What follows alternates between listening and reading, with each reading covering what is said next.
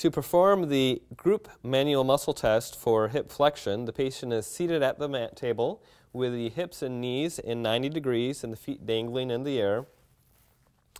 Stabilization is provided at the anterior superior iliac spine of the side being tested.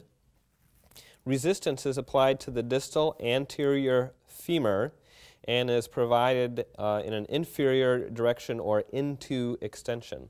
So if I can have you just lift your leg up a little bit. Now don't let me move that, okay? Hold, hold, hold, hold, hold, hold, hold, hold, hold, hold. Very good. And with your thumb on the anterior superior iliac spine, you monitor to make sure that you aren't getting any pelvic tilt into anterior pelvic tilt. If you were, that would be a loss of stability around the pelvis, which would make the hip flexion look weak when it could actually be strong.